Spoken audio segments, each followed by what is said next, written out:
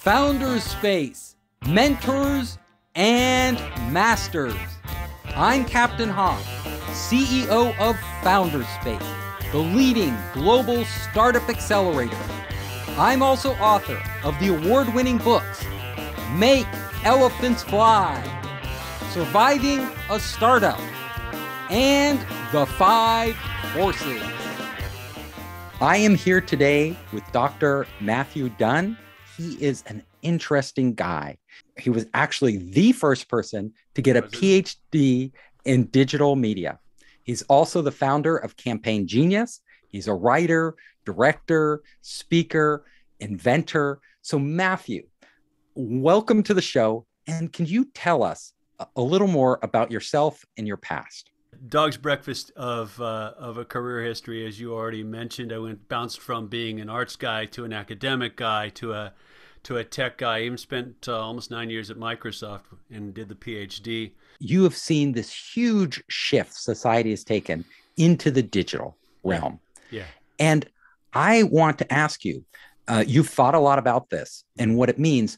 Can you tell us a little about the history of shifting to digital and some key moments that you saw, key decisions, with Microsoft when you were there, with Facebook, and then we'll go into the future. We have to try and distinguish shifts in business and market competition from the larger scale sort of historic, and I hesitate to say technology driven, that's an easy label to stick on it, but sort of even bigger scale than just particular markets. I mean, arguably Facebook, you mentioned, did not see TikTok coming. And TikTok's what, 2-3 years old? Something like that? Like unbelievable number of hours and users and so on.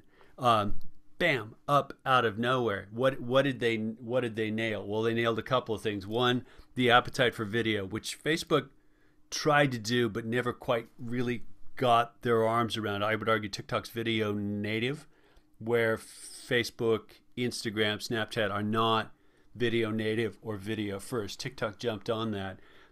TikTok was sort of inherently filter first. Facebook has become that. Facebook was friend first. Now, arguably, it's filter first.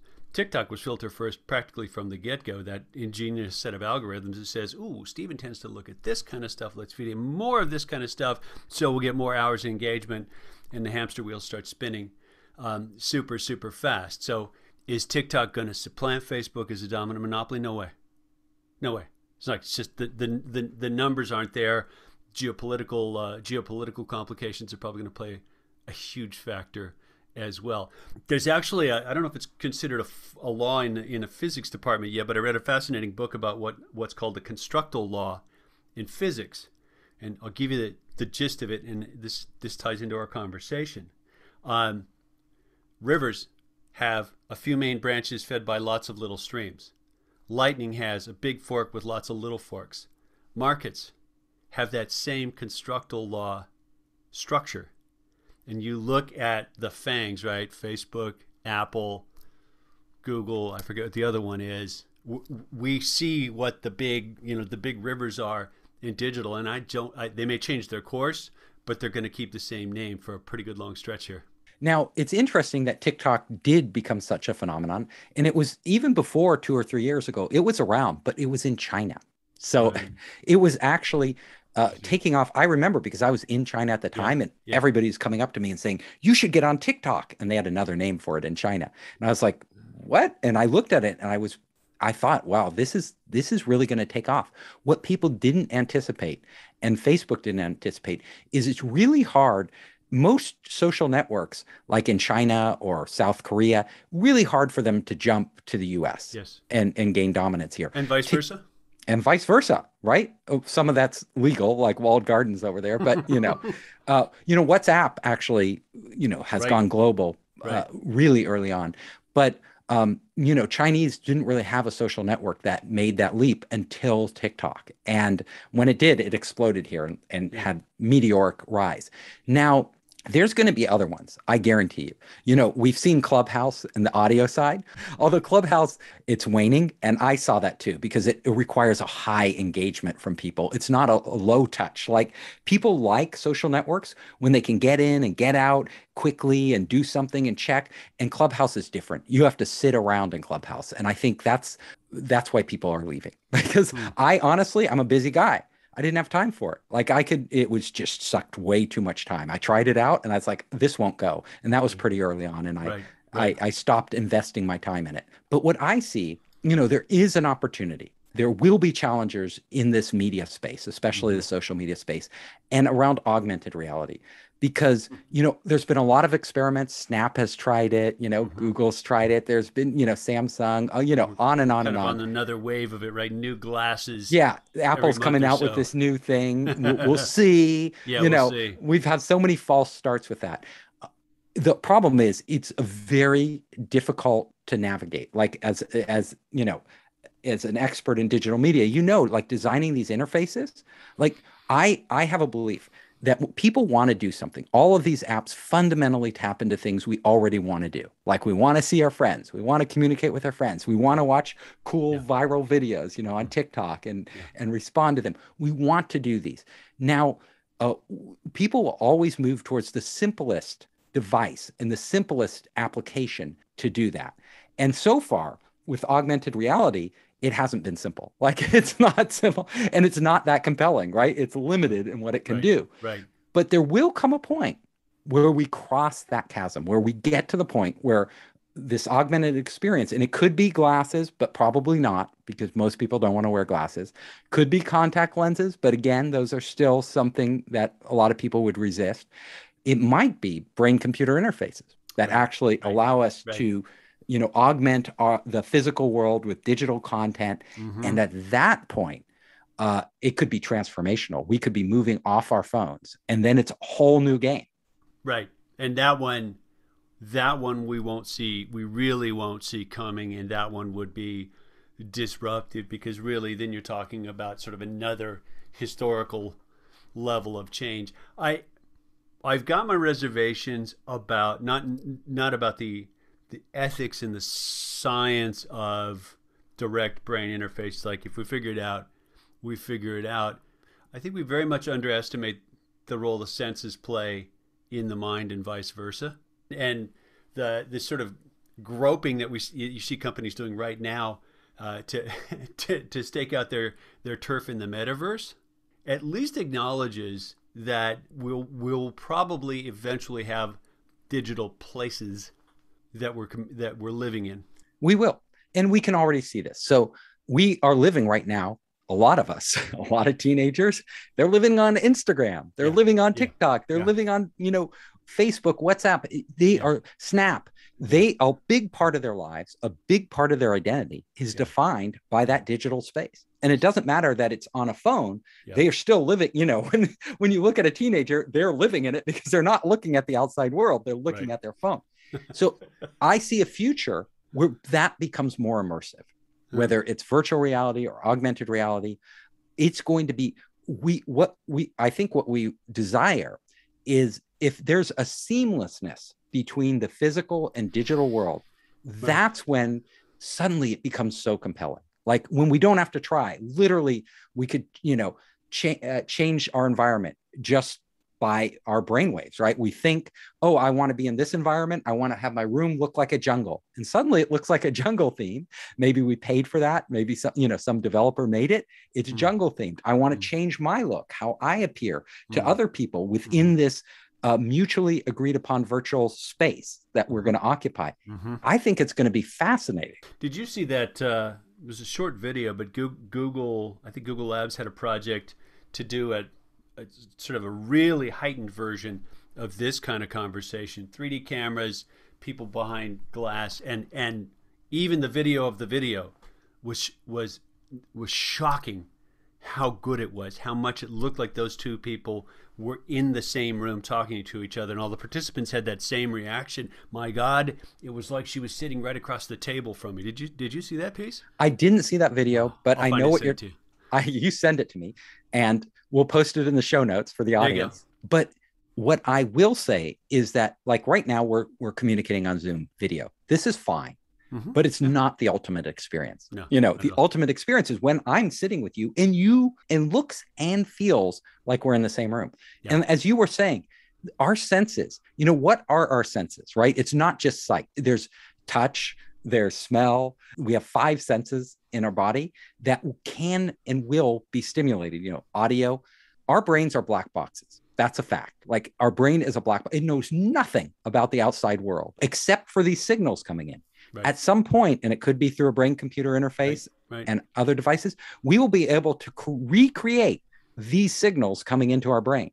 Suddenly, then reality is malleable. Like we could totally start change, because you could literally touch a virtual desk and send the signal at some point that you feel something, and your hands would actually feel something. Yeah. One of the profs on my PhD committee was a gent named Tom Furness, Dr. Tom Furness. He was at the University of Washington Human Interface Technology Lab. Tom is one of the pioneers of VR, and UW had lured him away from the Air Force. This is circa 1989, 1990. They lured him away after 20 plus years developing the cockpit systems in the Air Force to continue to pursue what he wanted to do with VR. And the conversations that we would have about virtual reality then, we're still fighting to figure out how this magnificent brain of ours is wired into the world. Like we'll solve it, I agree with you eventually, but man, it's a complicated problem. It is. And I've been studying brain science too, because I'm fascinated, because this is where I'm into media like you are, digital media, where it's going next. And the thing about our brains is they can adapt very easily to new input.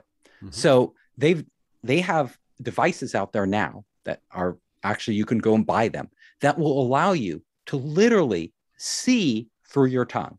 And you're like, what are you saying? See through your tongue.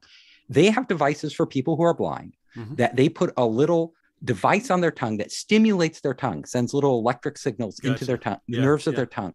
And because they're blind, they have a camera on their head. It's capturing these images, sending them through their tongue. It's still low res, but they start to see through those images on their tongue. Wow. They have other ones. David Eagleman, he's a really brilliant guy. He developed a vest where people can hear through their back, basically the skin on their back, different sensations on their back. They can start to interpret. We will interpret any signal. Our brains are pattern matching machines, right? They will look for patterns. And so there are all these new ways that we can interface with our brain that we haven't even begun to explore. That's where it gets amazing and transformative, not just in entertainment and information sense, but in a life sense, right? If you are the guy who's visually impaired and you can start to navigate your world through your tongue, right? There's a mountain climber who did it. He climbs mountains navigating through his tongue. Wow, there you go. Yeah, I mean, I like to hear stuff like that, because truthfully, and it was going to happen, right? We race ahead with what will sell to the largest number of people, and then we start playing catch up and fill in, right? Braille was invented well after printed text. Yes. And we're going to see a next generation of entrepreneurs working on how can we take digital media, right? Combine it with all of our senses and create new experiences we never had, and potentially even extremely compelling experiences. You could imagine if we can simulate touch on the human body. And I'm not talking just wearing a haptic glove, right? Because that's pretty crude. But really touch and different sensations, it could be amazing. Like the applications for that in a virtual environment. Yeah. So companies that are experience-centric in what they do already seem like logical candidates to start exploring some of that stuff. Yes. And we may see it first on the porn sites, honestly. I joke with people about this, but again, if you look at history, stick the label on pornography, however you want to define it, right? That's what you mean by that. Pornographers are frequently innovators. Yeah. They pioneered video, like they got the whole video thing going. Movies. And even in our digital world, huge, right? A lot of all the kind of marketing techniques that you see out there, and you know this stuff, right? Online, a lot of them were pioneered by those sites. I've got a book called The The Magician in the Cinema by Eric Barno. And same thing, magicians are early exploiters of new realities, right? Magicians were one of the first group of people to professionally exploit the emergence of cinema. It is amazing. So I'm always looking for amazing entrepreneurs who are coming up with these ideas for how to manipulate, at the intersection of media and technology. Yeah. And it's my firm belief that we've seen a lot, but we're going to see a lot more. That's just mind-boggling coming in the future. Now, I would like to hear from you, your final thoughts on what are some other areas that we'll see a lot of innovation in terms of digital media. Cross your fingers that we'll get as good at using this to learn as we are using it to entertain, right? I mean, there's been an explosion of ed tech because of the pandemic in the past couple of years, but arguably we're just at the beginning of really effective forms of, how do you engage content? How do people learn? How do people differ in their ways of learning? Can we utilize all of these things to really be more effective at helping people acquire the knowledge that they need to navigate and work in the world? So one, hopefully, that could really blow up schools, right, which would be pretty darned interesting. Yeah, right now during the pandemic, we've seen a lot of classes move to Zoom, but Zoom has its limitations. The teachers can't track the students. They don't know if they're paying attention, Right. Really hard to keep them engaged. Right. There has to be something better, and there will be, and it may be AI driven. There may be, it may not be human teachers, as there may be an element where the humans interact with humans, but they may be taken through guided interactive AI experiences that are one-on-one, that are tailored just for the students' needs, just at their learning speeds, all these things. And they would combine rich media and everything else. I think that's coming, and that will change education. Yeah, but I also think we need to be prepared for surprise, right? Learning is a very social activity. I'm sure you had profs. It was grad school in film and television, if I recall right. I'm sure you had profs where you stayed up extra or you spent time extra to get it right or to learn it or to nail the essay. Why? Because of your relationship with them. It's a big driver, right? I certainly have had that as well. I don't think seeking to remove the social and relational dimension of education from the process of learning will ultimately work. We just need to figure out how to make those pieces fit together in a new and a digital way. Yeah. I agree. I'm not saying that we shouldn't have teachers or student interactions. Those are vital. Like people have to learn how to interact with people, not just machines. So and people motivate people in a way that machines don't and can't. Yes. But there'll be both. It'll be a combination of these artificial environments and potential AI guided experiences and people to people, and different people learn in different ways. There will be those out there who really learn much faster and better on their own. Like they literally, there are those brains out there where they just chug through it on their own at their own speed and in their own way. And then there'll be others who learn much better in a social environment with other people where they're learning together and with a human in that human touch and interaction. Do you think we'll keep the patience to engage difficult material? Are we amusing ourselves to death, as Neil Postman said? That's a great question. I think, well, definitely people's attention span is shorter, and how people, and people tend to get interrupted all the time. So it fragments how they learn because there's always some notification going off, some distraction. Those definitely will have an impact. Will we become dumber, or is this the new way of learning to cope with the digital world? That's a question I can't answer right now. It's a toughie. Yeah. You got to be protective of your attention, and we're just learning how to do that now. Yeah, I literally turn off all notifications on my devices when I'm concentrating. Right. And it's the only way for me to get stuff done. Yeah. And I imagine, other people who really want to produce something that requires deep thinking and extended, time to produce, they do the same thing. They have to. Yeah. So people will be, I think there'll be many different ways of learning and interacting, and everybody will be experimenting all the time. And I'm not too worried about the dumbing down or the reducing of attention spans, because people will figure out how to get done what they need to get done. Like if they're ambitious, if they're goal-oriented, they will figure it out and they will adapt. Yeah. Yeah. This course correct, this jog, this jump 6 years or so into the future that we've had from pandemic work from home, that whole change. I suspect one of the reasons, and people aren't articulating it, but I suspect one of the reasons why we're seeing such a strong, no, I'm fine working from home, boss, I want to keep doing that, is a little more control over those circumstances to achieve. It's a lot easier to get than it would be in a cubicle farm, isn't it? People aren't interrupting you. There's not constant distractions when you're in your home. So I talked to my brother. When the pandemic started, he's a programmer. And when the pandemic started, he was really upset because he needed that social interaction. Oh, wow. And he felt like he got depressed. I'm all alone. I can't interact with people. Yeah. How long is this going to go on? Now, today that we've been in this pandemic for quite some time, he is like, he was worried up until just recently that he'd get sent back to work. He was like, I don't want to go back. I got used to this. It's so much better.